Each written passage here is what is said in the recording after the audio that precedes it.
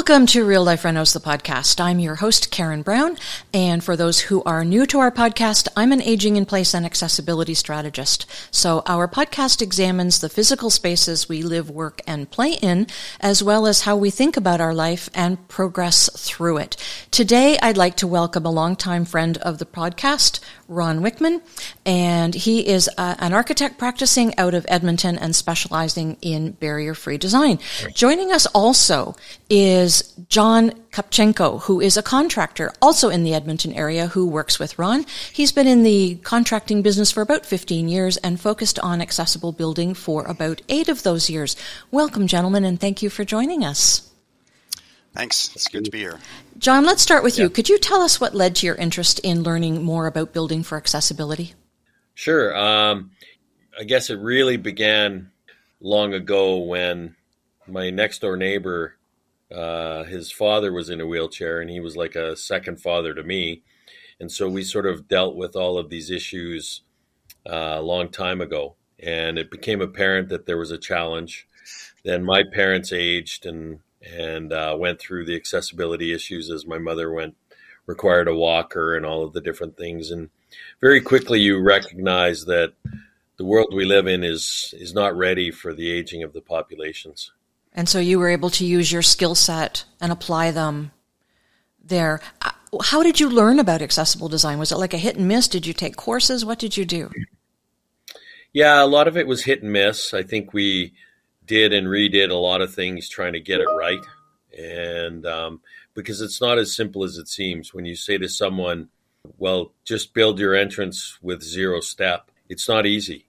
The concept is very simple to say, but it's not simple to line your deck up with your threshold, with your inside floor, so that there is actually a 0 step entrance. Right. So big picture question for both of you. Over your careers, how have you seen the knowledge and understanding of building for accessibility change? And John may have touched on one of the drivers for that change, the aging population, but what have other drivers been that have changed our thinking? Well, I can take that on too.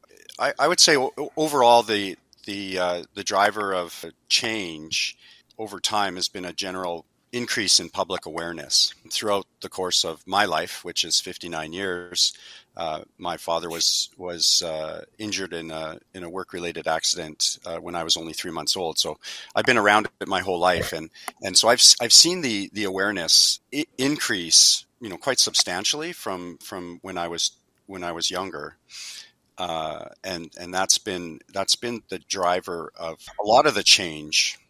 But because it's relied so much on public awareness to drive the change, it's been a slow growth where builders have kind of stayed out of the mix until they're waiting for there to be so much demand for this accessible housing that then they'll get more involved, because then they can see they can wrap a business model around the desire to create more accessible housing. And John, could you talk about what you have seen over the years a little bit? Sure. What I've seen is very similar to what Ron expressed, but I'm in a different place on the sort of food chain of sorts, where people are starting to have more immediate impacts on their life. So they're looking for solutions and options to, what was a normal thing like walking out your back door, you can no longer do. You can't get out on your deck because you have to cross a threshold. So I think the drivers that I'm seeing are a little more at the bottom, or at the top really, of where people's needs are. So the big difference for me as a contractor is I'm seeing people asking for different things than they did, say, 10 years ago. And because they have different needs based on where they are in their life. Right. And I think adjacent to that, what I'm seeing in my clients is people who have lived in their homes, in their communities for 30, 40 years, and they don't want to move. They can't afford to move either. So they feel stuck between a rock and a hard place. How do I deal with this place that I don't want to leave, in this community that I'm familiar with? So for me, that's what I'm seeing. Yeah, I would agree. I think there's a lot of comfort in staying in your home. Absolutely. Absolutely. I think if I can add to this too, just thinking about the what we're talking about. When I talk about the generally public awareness, there is more public awareness. I would say that that's also at a higher level. So as you know, John was saying, he's often dealing with clients very directly, like they're all of a sudden their life has been rocked by something. Somebody in the family's had a stroke, or something's happened, and they're just having trouble dealing with the house that they're in. So a lot of times John would be asked to look at a very, very specific problem or very specific issue with a very specific house.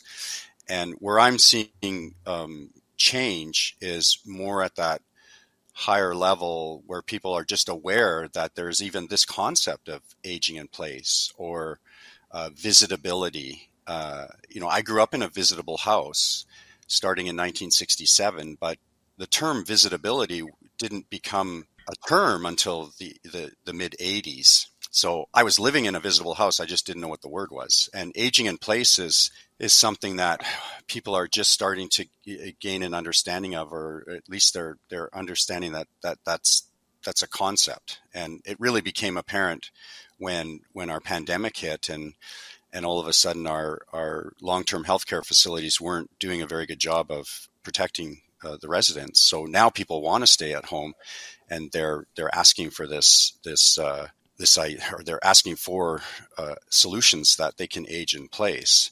So just to kind of, I know we'll be talking about this more, but I think the lack of awareness right now is people don't know how to get it done. So they know conceptually, I don't want steps.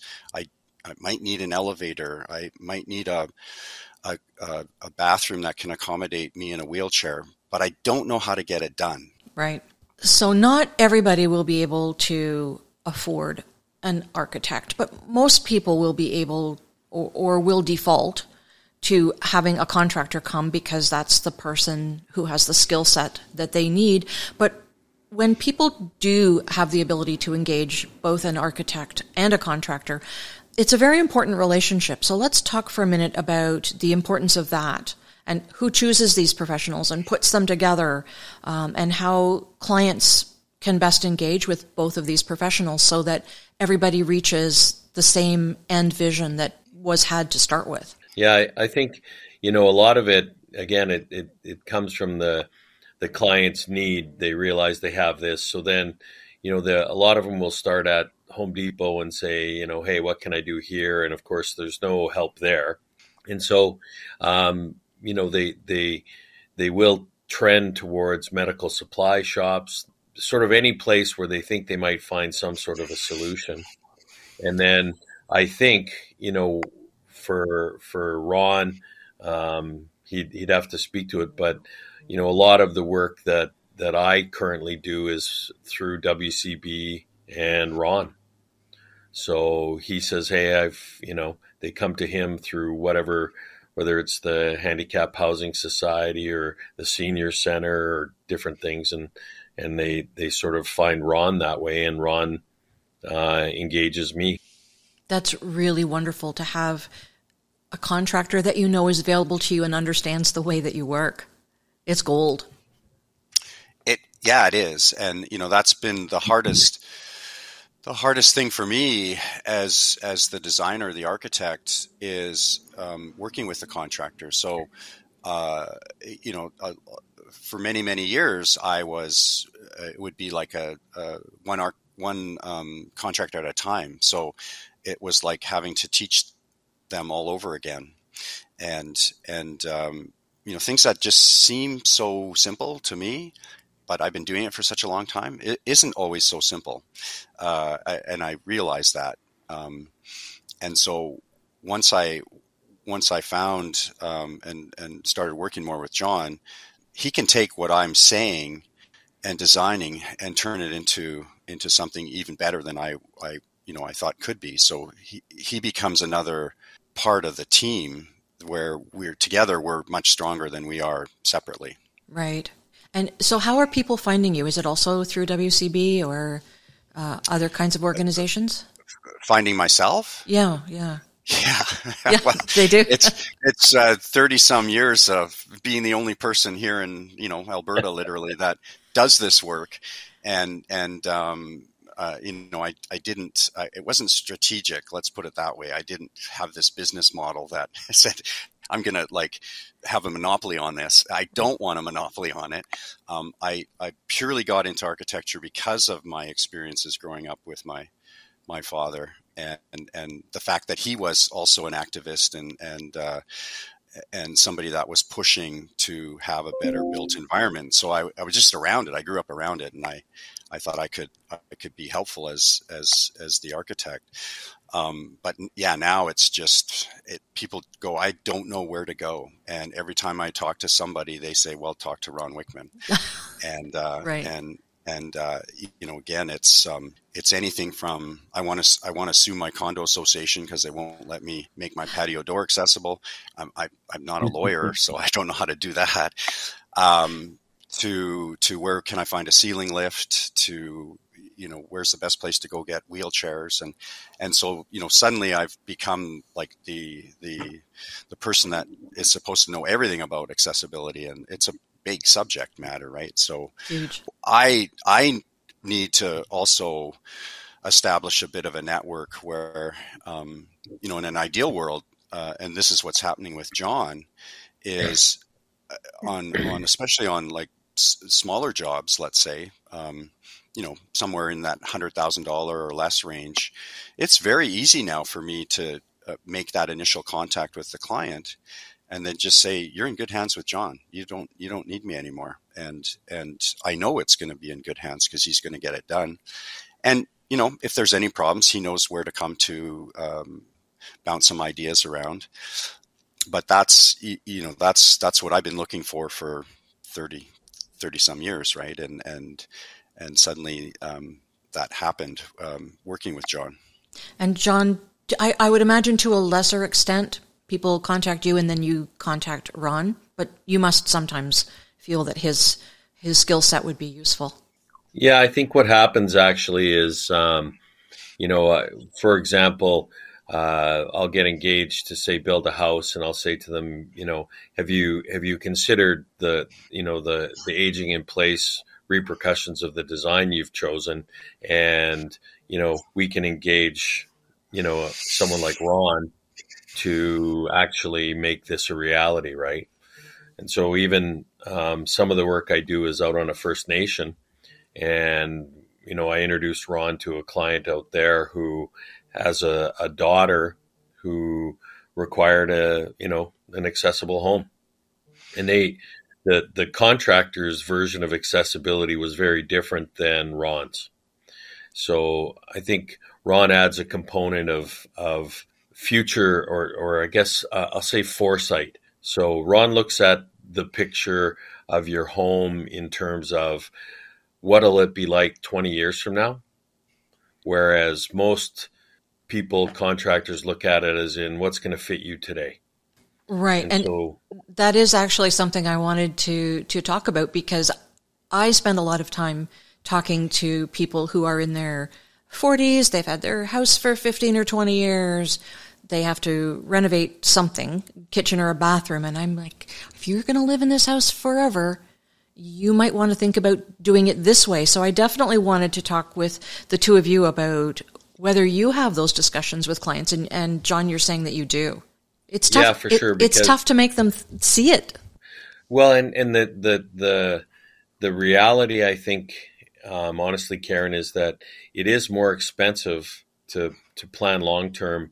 It's more expensive today. Over the 25 years you might be in your home, it won't be more expensive, but it is more expensive today. And we're all under the, we all have financial constraints of different kinds, and so sometimes people make decisions because it just costs less, right? In the short term. Yeah. Yes, short term, exactly. Right. Yeah. For instance, one of the discussions I have quite frequently has to do with showers. If they're renovating the shower, let's do a roll-in shower. Well, what's that? And they don't know. Euro shower, roll-in shower, walk-in shower. I mean, call it whatever you want, but if the design seems a little odd to them, then they're not sure that they want to do that, but they need to actually be sold on the benefits that it could bring to them when they're in their 60s or 70s or 80s, or suffer from sciatica or break something. There's so much, and they just don't want to see themselves as elderly. Yeah, and I think in addition, a lot of people, they like to do what's safe. Right. And it's safe to go to Home Depot and buy a shower with a curb and put it in.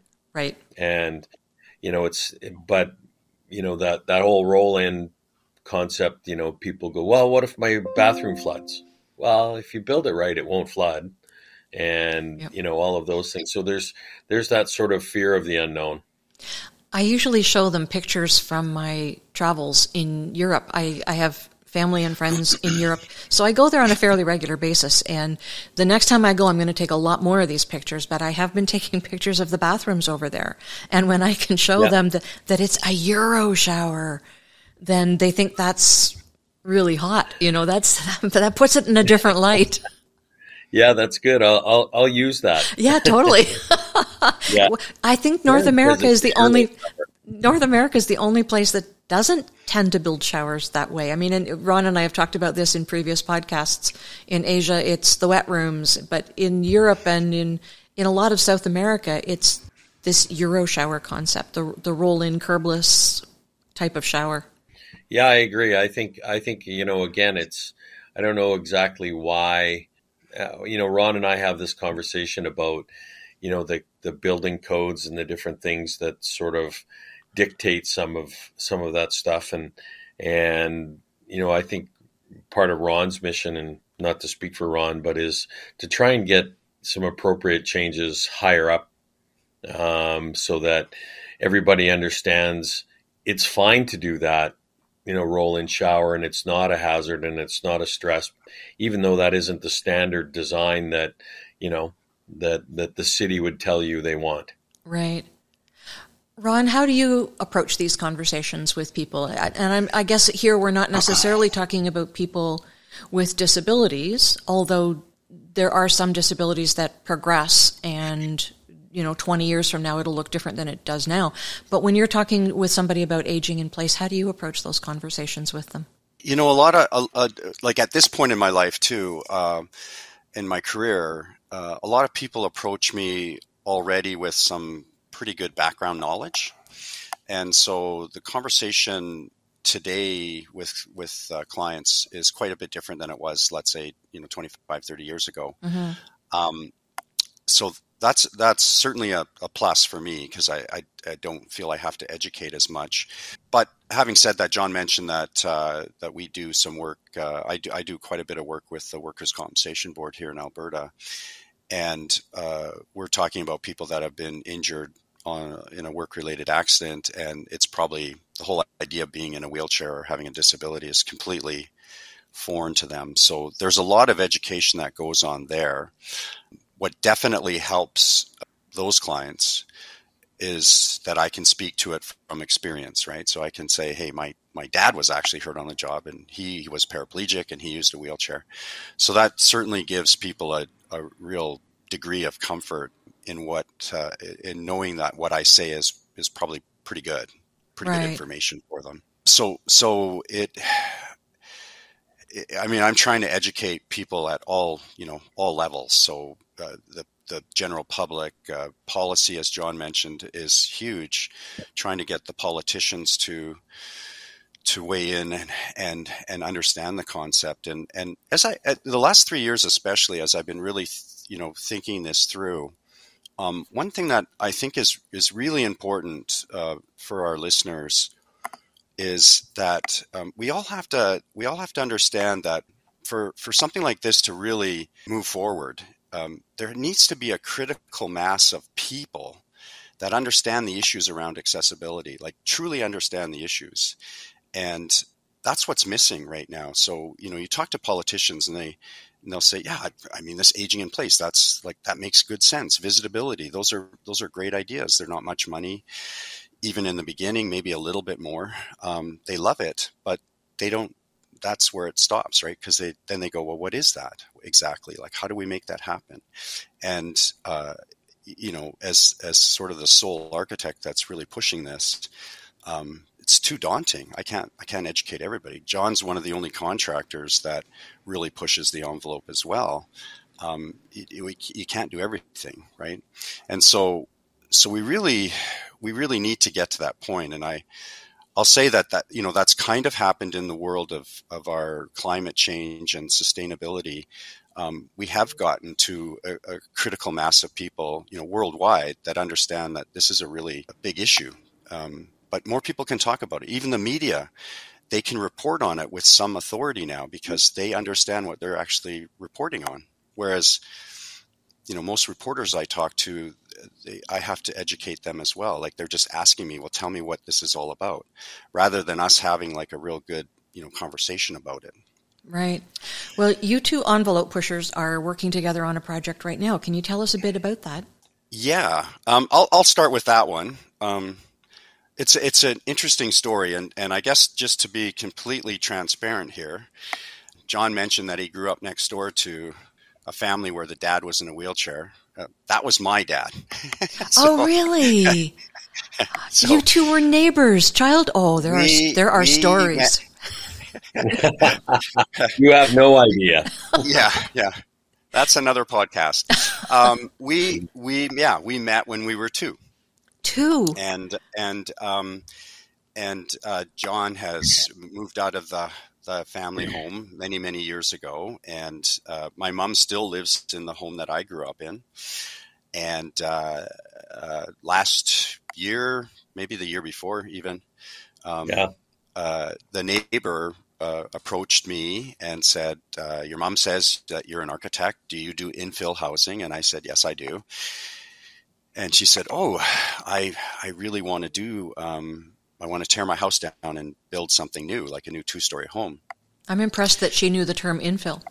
Yeah, she did. Yeah, that's good. And then I, right away I said, well, I to be really upfront with you, I'm not terribly interested in, like, I like infill housing. I mean, that's something I really want to do more of. But I do have this particular stance that you, as a client, I want you to take this issue of accessibility seriously, and aging in place, and also anything to do with green design, green architecture, sustainable design. So, I like the idea of energy efficiency and all the rest. And she really gravitated to both of those issues. She said, "Well, what do you think about living walls?" And I said, "Yeah, that'd be great." In Edmonton, it's a little trickier than, let's say, Vancouver, but so we've started this adventure of building this house that would allow vegetation to grow all over it. But she really embraced the idea of this house being a kind of forever home for her and her 2 young children and her husband. And they embraced the idea of having an elevator and a residential elevator, and the curbless shower areas and the no-step entrances. And that's also when I mentioned that, I'm working with a contractor that I know and trust and think would be the right person for you to work with. So she was then introduced to John. And so right from the get-go, the three of us, mostly, her and myself, the three of us, right from the design stage. And I was more heavily involved during that design stage. And then, of course, John's been more involved during the construction stage. But, again, for another podcast, John could tell you all about the fact that he was able to tear the house down that he grew up in and build something new. But one thing I'll say that's interesting is, you've got my mom's house, which is completely wheelchair accessible, but kind of a 1967 version of accessibility. There's a house across the street that was modified to accommodate a lady who has MS, and now there's this new house that is kind of the shining example of what aging in place is all about, and what a really good infill house is all about. So it's a I think it's a good design. It looks nice. It fits nicely in with the neighborhood. It's accessible. It's sustainable. It really is a great example of what good infill housing is all, and just generally what good housing is all about. And we're just in the kind of final stages. The family's moved in, but we still have lots of work to do with landscaping and so on. And the nice thing too, not to make this story too long, but the great thing is that my mom loves the neighbors, and so they've opened each other's yards up, and we're going to do the landscape so that it sort of ties into look like one nice landscaped plan, not two separate ones. That's nice. Mm-hmm. John, what are you going to tell us about living next door to Ron? No, I'm not going to get you to go there. But do you want to talk about this project a little bit? Sure. I think it was really, the initial concept of, oh my gosh, I have to knock down the home I grew up in was a little bit different. But then I thought, well, it's going to get knocked down anyway, so it might as well be me. And, Ron and I were able to retrieve some of the copper piping in there, and we're going to use it at Ron's house for an eaves trough and some of these different things. And so it was kind of a really neat experience, actually. I don't know if when you move away from the home that you grew up in and you go back, it's small and the hallway. I mean, it's just not what you remember. And so once you walk through there, you went, yeah, this is kind of a crappy old house. And well, you're also many decades removed from it at that point. That's true. I mean, God bless my parents. I'm sure they wouldn't have thought that. But anyway, and so the idea of being able to take my old home and make it into something that's cool that this lady can age in place in and her family will enjoy was really exciting. And so, but you run into things when you're doing the infill, like the inverts for the sewer. Right. They're not really low enough. They're not low enough to really allow you to make it easy to do a 0-step entry house. And so you start to run into all of these issues in the infill areas that, you can see that like Ron was talking, the politicians aren't thinking about, this aging in place in advance. But, conceptually now when I go there, it's so cool to see what was my old house that's now this beautiful new home, and it's energy efficient, and there's going to be solar panels on it, and there's an elevator. Instead of having this sort of kludgy walkway with all these stairs along the way, it's a nice ramp that leads up to the front door. And, all of these things are so different. And you go inside and the showers are all roll in with hidden trench drains. So it doesn't even look like there's a drain. So a lot of people come in and they go, there's no drain in the shower. And, but it's all hidden. Right. And so there, just all of these things. And when you walk in, like Ron expressed, the flow is really good. You can roll under the sink. You can roll under the cooktop. And it's just a really good example of what can be done with a home. Fantastic. Well, we're going to have to do another podcast with some pretty solid video when it's all finished, don't you think? We'll have to have a look at that and show people. Yeah. Yeah. And one of the things I was thinking about too, that, again, we can show hopefully, late spring, early summer next year, already, interestingly enough, because this doesn't happen a lot in Edmonton with infill, it's actually brought a lot of the neighbors together. A lot of times infill housing creates a lot of tension because there's just, it's infill is a good concept until it happens right beside you. Right. And then you realize that, it's like annoying because there's this builders all the time at your site and everything. But already, the client, the homeowner, her and her husband, they want the landscaping to have like a bench right by the public sidewalk. And so a lot of people walk in the neighborhood. There's a green belt just right by my mom's house that people walk their dogs and so on. And so it's going to be a bit of it already is, and it's not, the house isn't completely done yet, and the landscaping's not done, but it's already been a bit of a hub of gathering for people to sit and chat, and that's what we want to do with the landscaping as well. So the other really important point I want to make, which is what I'm saying right now, is that in my career, accessibility, I find people, or I think people find accessibility sort of a dark subject, something that they don't want to talk about, they don't want to think will ever happen to them. It's not sexy, right? It's not sexy. No. And it's we always say, oh, one day you might be in a wheelchair. Well, people don't want to hear that. One day you're going to be old. Well, people don't want to hear that either. Right. But these are all realities. And so most housing trends sell because people don't need them. They want them. And we have to create this concept of accessibility that people want, not need. And we need to put a real positive spin on how we market the issue, right? And I think it's safe to say that both John and I, this isn't a job to us. This is just part of our lifestyle, and we think about it all the time. We try to get better at it. We try to build on our craft, and the fact that we're best friends and we get to hang out and build together. It's a great lifestyle, right? And it's just a great thing to be able to do. And I think that's what people have to start thinking more about, is like, this is not dark and mean-spirited stuff. This is really good stuff that's just going to make your life, so much better, and everybody's life so much better. Just, I know we've said this many, many times, but a no-step entrance is not just for somebody in a wheelchair. Right. Anybody who has a baby for the first time and starts pushing around a baby carriage understands that life is a lot better without steps. That's right. So yep.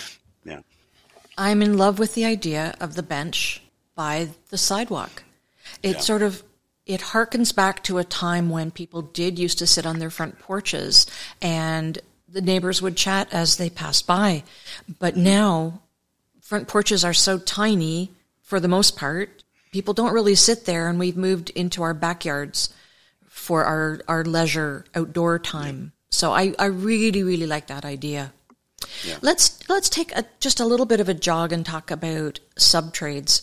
That's something that is always something of a concern, because subtrades don't receive education to any great extent, if at all, while they're going through college or as they're learning on the job for those first few years. They don't learn at all. And Ron, you made an interesting point to me as well, talking about people who do have disabilities who really can't afford to have architects and designers and official contractors. So they become their own contractors, and they have to learn as they go. So let's talk a little bit about dealing with subtrades and the education that they have to receive, and where they need to go in the future.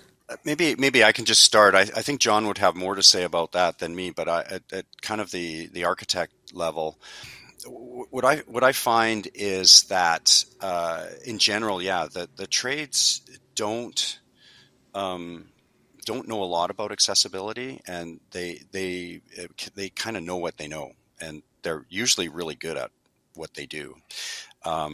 But they're generally not, let's say, as curious as an architect would be, or a general contractor, in the sense that we're the ones that tend to think about the house as from a big, high level, big picture, whereas a trade tends to focus more on their particular craft, or their specific issue with the house. And so, it takes somebody like John to even talk about a door threshold and go, okay, well, we've got the guys doing the concrete on the outside. We've got the guys doing the flooring. We've got the guys doing the framing. We've got the door supplier. Like, he's got to coordinate all of those various trades who don't know exactly what we're trying to do. So they know what they've done before, which has created a step right. at the front entrance. So John's got to, be very savvy and be able to, communicate all that stuff. And so it would be incredibly helpful if the learning experience for a subtrade on working on a job like John's old house that he's just recently built, for them then to take that to the next job and, maybe talk to the general contractor and go, well, we just did this here, and, educate the general contractor. And so it does kind of take this kind of community spirit, right? And you mentioned about the that idea of the bench at the street. Like, people have to, again, I get back to that critical mass. Like, people have to really, really want to make this happen, want to make the change happen, and see the value of it. And I could say that in trade schools there should be more education, and that would help the trades. But it's going to, for the most part, it's going to be on the job training. Right, John. Let's have your input on this. Yeah, I think that when I think about it optimistically, I would like to think that one day there'll be, a section in their training manual that says, accessible design or accessible options for what you do. But today there is no direction of any kind for these people to understand what I guess I'll call it the growing niche of accessibility is actually about. And unless somebody asks them to do it, most people aren't incented to even try to do it. So, back to that whole business model, right, where the builders aren't building you a zero-step entry house until it becomes subsidized or cost-effective or a better way for them to make money.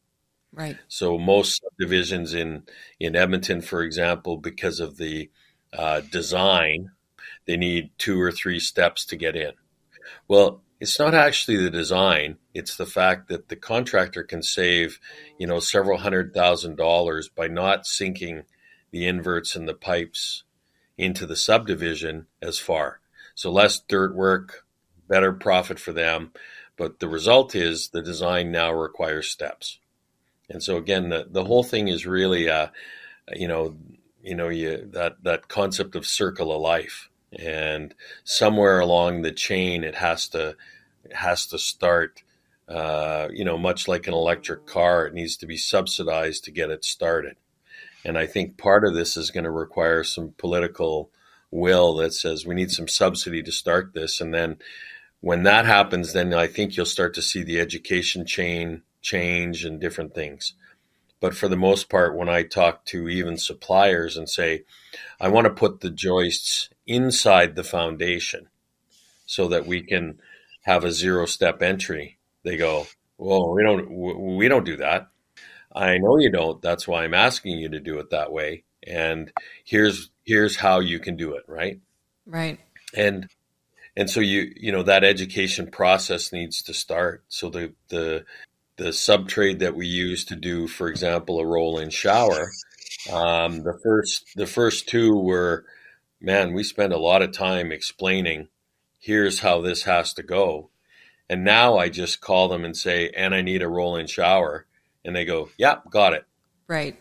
And so it's in of itself, it's not a complicated process, but you have to have the direction and the desire to do it the first time. And then it becomes like everything else, just routine. Now, John, if you are a person with a disability who needs to renovate their house and you're going to be your own contractor, how do you go about finding trades that can accommodate your wishes? That's hard. Yeah, it is. And unfortunately, you need to, again, maybe it's part of that whole, there needs to be some sort of a recruiting drive or something that creates a list or a place where you could go to find that information. But Right. really, unfortunately, what the that person needs to do is be educated enough to ask the questions.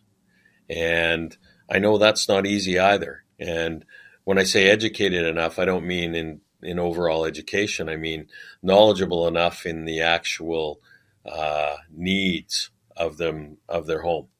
And so Right. that almost leads you back to Ron, right? Or someone like Ron who can give you that information. Right. They need to have very uncomfortable discussions about things like how they use the bathroom. Yeah. With a plumber who is going to be equally uncomfortable and still not understand the solutions, right? It's not easy. No, and unfortunately, there are things where needs change. Ron and I did a really nice, accessible washroom for a gentleman a couple of years ago, and he went in there, and when the OT said, I think rather than you transferring because you're getting older, you should use a commode chair. So instead of going from a comfort height toilet, which he could transfer to, we now had to go to a little baby toilet that his commode chair would go over. And so the aging in place process isn't, a one and done thing either. Right. Last question for both of you. Over the next 5 years, if the world were perfect and you were the ruler, what would you like to see happen in your respective professions with regard to building for accessibility? I mean, in very practical terms. I'll start with that one. Yeah. I think there needs to be like a stronger education program that also meets people where they're at. So, I've been part of a lot like Canada Mortgage and Housing. They've created a lot of documentation. So it's not that hard to find out about this stuff if you go to their website, for example. They've got a great series called Accessible Housing by Design. I think there's like, let's say 13 chapters. And, I helped produce that for them. And you can go to like a 20-page document that's all about accessible kitchens, and then another 20-page document that's all about accessible bathrooms. So the information is there, but it's really hard to sift through. Like it's really hard for somebody to, go online and find this stuff and then like read through it and go, okay, well, again, I understand that a curbless shower can be done. But, there's nobody really telling them, well, how do you find the subtrade that can do it? And how do you talk to them about it? And how do you convince them that it's not so hard to do? And so I think there needs to be this education or this awareness program. Certainly it's something that I've always thought in my career that, eventually as I'm just about 60 now. So I kind of see that as my role. I've spent a long time learning this, and I feel like it's getting to be time that I need to start educating more, and it's hard for me to make that change because again, there aren't enough contractors like John out there and other architects that allows me to kind of just leave that part of the business, the design and construction part, and just concentrate on education. So I'm waiting for that time when I feel like maybe I can, do that. In the meantime, I just do as much as I can, but it sure would be nice to have like, a group like Canada Mortgage and Housing or any municipality and government to invest some real dollars into this and create programs where, Karen, you're very knowledgeable, like if somebody would actually pay you to teach and educate, the three of us would all be happy to do that and bring our knowledge to people. But we tend to just volunteer our time on stuff like that. And you have to be a bit careful, right? About how much time you give to things like that.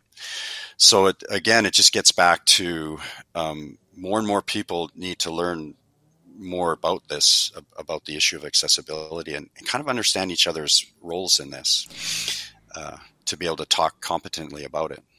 I will post the link to the CMHC document in our podcast notes because that is actually a good place to start for people who are their own contractors. Right. Then at least they can have some exposure to the concepts and the language to some extent, because even understanding how to talk to your contractor is a different language for many people. Mm-hmm. Yeah. John, what would you like to see? Well, I just comment to that last statement, Karen. I think, for better or for worse, most people choose the path of least resistance. And so when you talk to your contractor, I think it's important that you stick to your sort of guns. And for example, when you say I want a roll-in shower, and he says, well, I can get this shower pan, and it's only an inch, so it works. It's the same, and people go, oh, okay, but it's not the same. Not at all. And he's taking the path of least resistance because it's easiest for him, because we're all busy, and so there's a different sort of the individual has to be able to stay their course in terms of what they need and want. So and this is not a new thing. When Ron designed the house I live in now 25 years ago, he did some, unique things. And I remember having the conversation with the contractor saying, well, why do you have 36-inch doors? And I said, because I want 36-inch doors. Yeah, but 32 is more than enough, and they're cheaper and easier to put in. And I understand, but I want 36-inch doors because one day I might need a walker. Oh, well, I know, come on, right? This is just easier and cheaper, and why would you spend, that's what I want. You might want to move a couch in. Yeah, like some simple things, right? But the, I think, again, unfortunately, the economics of the world we live in drives people to take that path of least resistance. And so, therefore, one of the key criteria to having a successful, accessible renovation is going to be understanding what you want and then sticking to it, even though they tell you that's not the way it's normally done, or that's not normal, or that's going to cost more, or whatever. And it does cost more. There's no question about most of that stuff. But the reality is it costs more today, but 10 years from now, or when you need it, it'll be significantly less to do it once up front. And also, I will point out that contractors are excessively busy right now. So, Yep. 20 years from now, or even tomorrow, if you should have something unfortunate happen to you, or your disease progresses to a point where you need to make changes in your house, you will probably not find a contractor who can come next week or next month. It could be a 2-year wait. That's the reality of it, right? Yep, that's right. Right. We don't know. I read an article from one of the CEOs of a fairly significant construction company in Canada, and they estimate that over the next 10 years, 40% of the skilled tradespeople will be retiring, and they're currently being replaced at a rate of 1. So, you're talking about 4 in 10 going away and 1 replacing that person, and we're already so overwhelmed that 10 years from now, this is going to be significantly worse, and the costs, you're exactly right, will be higher. That's brutal. All right. Any last words from either of you? I was just thinking about this conversation. I think when I was probably about closing in on 50, so 10 years ago, I would say I'm not trying to influence anybody older than me. I'm trying to influence people younger than me, because they're the future. And it just sort of dawned on me as I was listening to you and John talk. We do have a real opportunity to educate young people about these issues. I think, based on my own kids and their circle of friends, there's a greater awareness and sensitivity to issues around accessibility. And the other thing, as John said too, as the old guard is leaving en masse, the young people they're not going to get as much on the job training. You're just going to be sort of thrown into the trenches and you have to figure it out for yourself. And I think a lot of young people go to, YouTube videos and other things to figure out how to solve problems.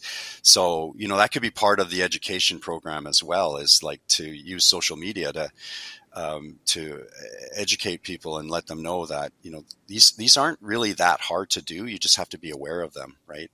And so how you access information, I guess, is also going to be critical for us to know, how do young people want to learn, and where are they going to go to learn? And I think the best way is to work with somebody who's done it before. But as John said, that's not going to be happening as much, right? And I've certainly noticed that in the industry. So there's got to be other ways to kind of train people. Right. John, any last words from you? No, I guess sort of a general comment that I think it's great to be involved in something like this, where people have a resource they can go to understand what it may or may not benefit them in terms of getting, staying in their home and having future accessibility, right? Right. I think that's really good. And I mean, nobody really has a crystal ball about how we're going to manage it for the future, but I'm cautiously optimistic that, the forces of our market and world are such that as demand increases, so will attention. And it's unfortunate that we have to wait for that demand to increase before the attention is put there. But I am optimistic that one day we'll get there. That's a good note to end on. Well, my thanks to Ron and John for their valuable insights. We are all the better for hearing them. And my thanks to our audience for joining us. And I hope to have you join us again on Real Life Renos, the podcast. Real Life Renos, the podcast is a production of Reno Studios, executive produced by Karen Brown. This is Real Life theme, music, and lyrics by Jane Carmichael, recorded at Swamp Songs Recording Studio in Lucan, Ontario, engineered by Matt Weston. Thank you for tuning in.